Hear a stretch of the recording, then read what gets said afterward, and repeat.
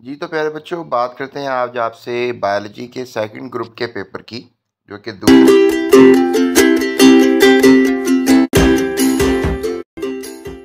दूसरे ग्रुप का पेपर है। तो इसमें जो पहला सवाल जो है आपसे किया जा रहा है वो ये है, which one is not result of mitosis in an organism. क्या चीज जो है वो माइटोसिस की वजह से नहीं होती है। तो इसका जवाब प्यारे बच्चों ऑप्शन डी होगा, क्रोमोसोम्स का आधा होना, यानी कि the becoming of half number of chromosome. फिर अगला सवाल किया गया, the vitamin which increase the absorption of minerals from intestine and deposition in bones. ये कौन सा विटामिन है जो इंटेस्टाइन से नमकियात को निकालने और हड्डियों में जखीरा करने का काम करता है। That is vitamin D. तो ये आपने याद रखना है कि विटामिन डी जो है ये ऐसा काम करता है। उसके बाद सवाल किया जा रहा है जी, the major prions are composed of. Prions जो है वो किस चीज के बने होते हैं। तो प्रायोन्स होते हैं और वायरॉइड्स होते हैं। तो प्रायोन्स प्यारे बच्चों प्रोटीन्स के बने हुए होते हैं। फिर सवाल किया जा रहा है जी, the major energy currency of all sales is. तो एनर्जी करेंसी आपको पता ही है एटीपी होती है, ठीक है।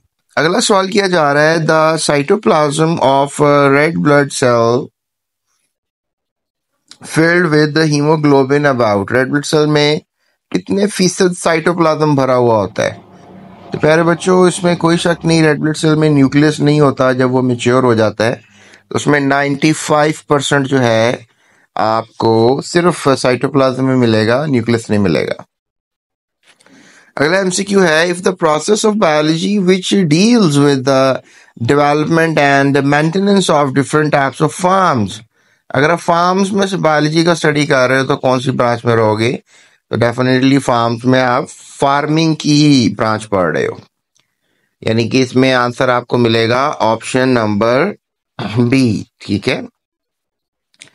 उसके बाद जो है सवाल किया जा रहा है जी, the membrane bounded organelle that only occurs in the sales of plants and एल्जे। यानी कि मेम्ब्रेन बाउंडेड ओनली सिर्फ प्लांट्स और एल्जे में मिलेगी, वो कौन सी है। तो वो प्लास्टिड है, क्योंकि प्लास्टिड एनिमल्स में नहीं होता और माइटोकॉन्ड्रिया सब में होता है। तो लिहाजा प्लास्टिड इसका सही आंसर है, ऑप्शन नंबर सी।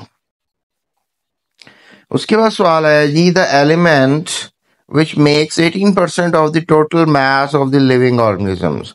यानी कि 18% क्या होता है बॉडी में, तो वो कार्बन होता है।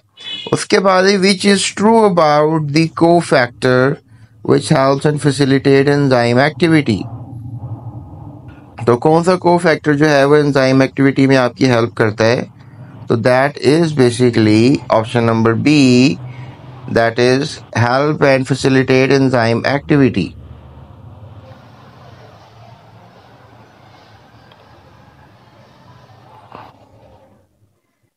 ठीक है, फैसिलिटेशन ही होती है ना एंजाइम का काम। फिर है जी, sales were first described bye a British scientist. तो रॉबर्ट हुक ने सबसे पहले सेल देखा था और एक वो कॉम्ब लाइक स्ट्रक्चर था, उसको उसने स्टडी किया था। The most basic step of biological method is. सबसे पहले जो है बेसिक स्टेप उसका जो बायोलॉजिकल मेथड का प्यारे बच्चों होता है, दैट इज तजुर्बात करना, यानी कि एक्सपेरिमेंट्स करना, ठीक है। उसके बाद जी अगर हम अगले सवाल की बात करें तो अगला सवाल है जी, stomata covers only dash percentage of the surface. तो वो राउंड अबाउट 1 to 2% तो सिर्फ सरफेस पे स्टोमेटा ही होता है।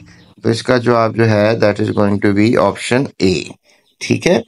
अब हम चलते हैं अपने सब्जेक्टिव पेपर की तरफ जी। तो सब्जेक्टिव पेपर में कौन कौन से सवाल आए हम इनको भी रीड कर लेते हैं दूसरे ग्रुप में। प्यारे बच्चों पहला जो शॉर्ट क्वेश्चन आया वो ये था कि list any 4 carriers associated with biology. उसके बाद फिर सवाल आया कि what can you say about species. फिर सवाल आया right names of 2 vegetative organs of plants. जिस तरह root stem leaf vegetative organs होते हैं, उसके बाद सवाल आया डिफाइन साइंस। उसके बाद सवाल आया जी right the steps in solving a biological problems. उसके बाद सवाल है जी what would happen if a क्वीना tree was not discovered. तो मलेरिया डेफिनेटली उसका इलाज ना हो पाता। Write down the two functions of cytoplasm, differentiate between resolution and magnification.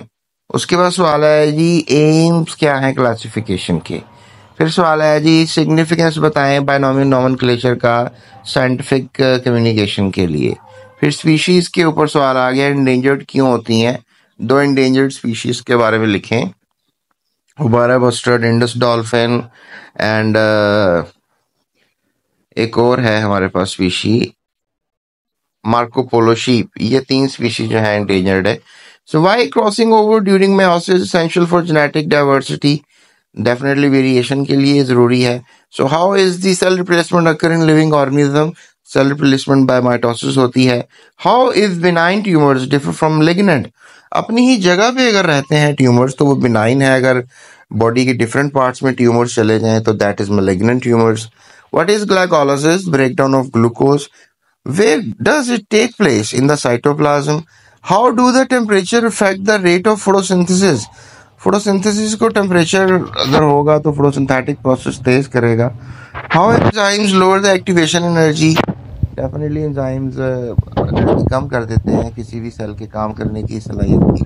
Differentiate between lock and की model and ड्यूस fit model. Right sources of vitamin A.